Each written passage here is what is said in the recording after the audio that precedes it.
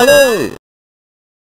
Ah, Easter eggs. Those exciting and pointless messages and features that people hide in video games and that.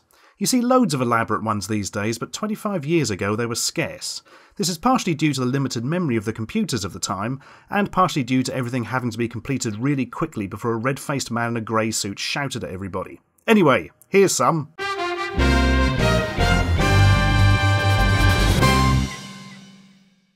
For some reason, people thought it was funny to hide references to illegal drugs in games mostly played by children. Oh, the hilarity. For soft drugs, Odin Computer Graphics' beautifully animated whimsical arcade adventure Heartland has what is quite obviously a cannabis leaf in the background. For harder stuff, Mastertronic's Spain-imported track and field rip-off Video Olympics has a Coca-Cola style logo overwritten with the word cocaína, which is indeed Spanish for cocaine.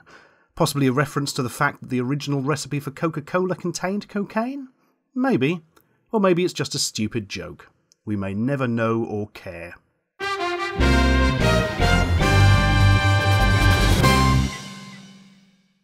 In order to break into a BASIC program on the original 48K Spectrum, you pressed Shift and Space, which would let you fiddle with the code and stop it working properly.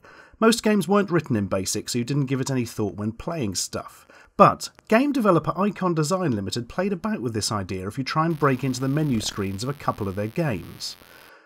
Weird Protect a Space Colony from Giant Ants Whilst Growing Mushrooms game, Colony, pretends to reset into a mocked-up version of Commodore 64 BASIC, hilariously called Commode 64.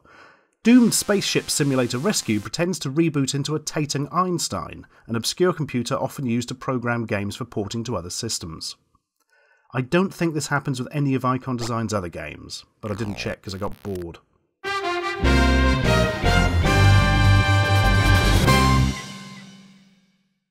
In The Last Ninja, a heroic assassin killed an evil shogun in feudal Japan.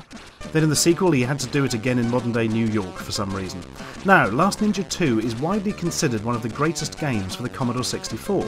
Personally, I thought it was a bit crap, as you basically spent the whole game trying to avoid enemies from a confusing isometric perspective with weird controls that got you stuck on furniture and facing the wrong way every 20 seconds. But hey, the music was great!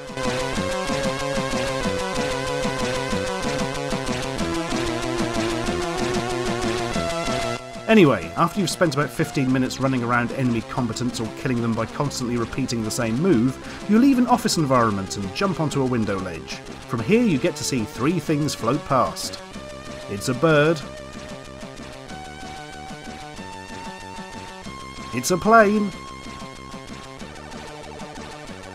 It's actually Superman. It's a vaguely interesting Easter egg, and now we can all die happy. What?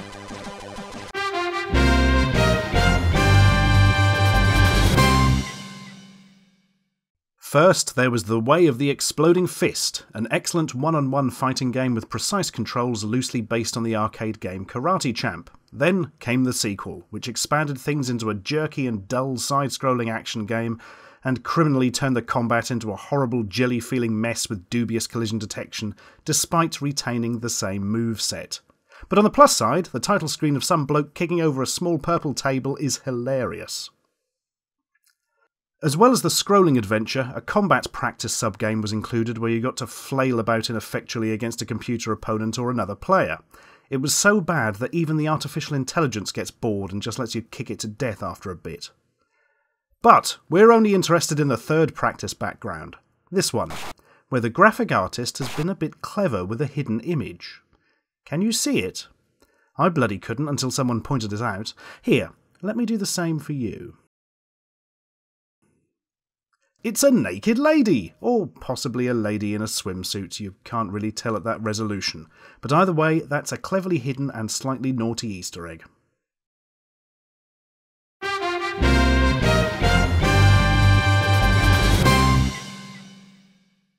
And finally, my absolute favourite Easter egg. Enterprise was a rubbish space-based shooter for the Atari ST and Amiga computers. It had rubbish graphics and rubbish sound. Only one UK magazine bothered reviewing it, and they gave it 49%. That's because it was rubbish. However, there is something vaguely interesting about the Atari ST version.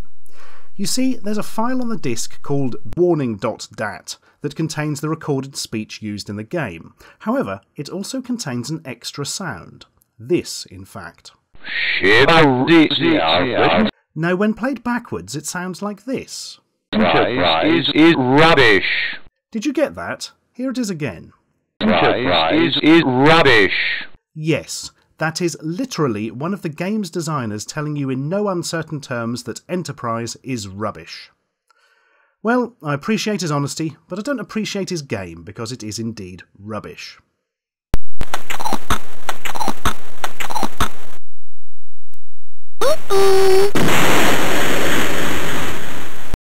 So there you go, there's several Easter eggs from some very old games. If you know of one I haven't mentioned, be sure to drop me a line. Or alternatively, and far more likely, completely misunderstand what an Easter egg is and what this video is about, and send me details of cheat codes or that hidden scarecrow boat in Arkham City or something.